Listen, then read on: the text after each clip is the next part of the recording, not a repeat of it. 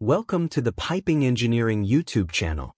In today's video we will explore how to easily read pipe isometric drawings and the bill of materials process step by step. First of all, thank you to all our members and subscribers for your continued support. It really means a lot to us. If you want to help us continue creating educational content, be sure to subscribe to the channel or grab one of our membership packages linked in the description below. Alright, let's dive into today's lesson. This is the pipe isometric drawing. This pipeline consists of a spool only. Let's learn the materials which used in the pipeline. This is the list of materials for fabrication. Detail number 1 shows pipe. Was used in several places in the pipe drawing. Let's look at the material list.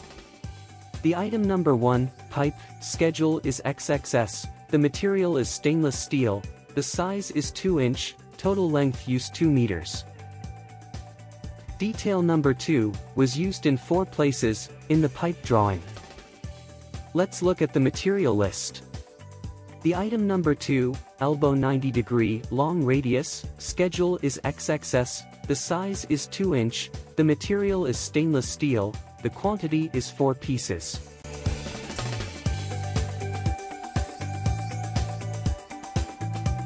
Detail number 3 was used in 2 places also in the pipe drawing. The item number 3, Galperti standard hub transition flange, the quantity is 2 pieces.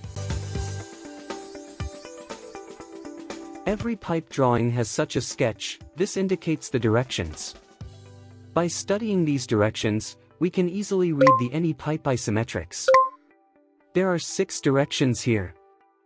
N stands for north. S stands for south. E stands for east. W stands for west. Up stands for up. Down stands for down directions. Let's try to read this pipe isometric using these directions.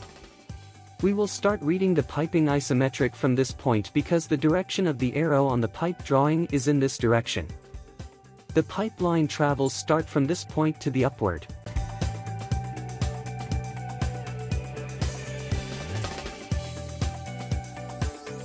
Then the pipeline travels to the north direction.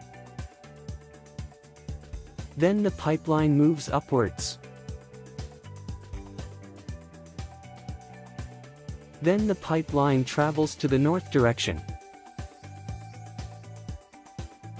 In this point, pipeline travels to the east direction.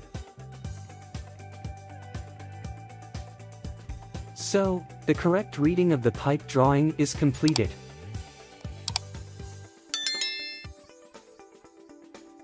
Let's look at the 3D model view of this pipeline.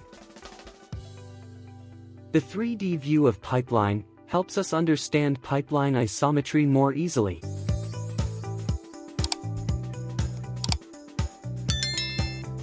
This educational video ends here. Feel free to share your thoughts about the video in the comments section. By joining our channel, you can support us and enjoy exclusive features. If you enjoyed the video, please like and subscribe to our channel. Special thanks to everyone who leaves a comment or a like. Thank you for watching, and see you in the next video. Take care.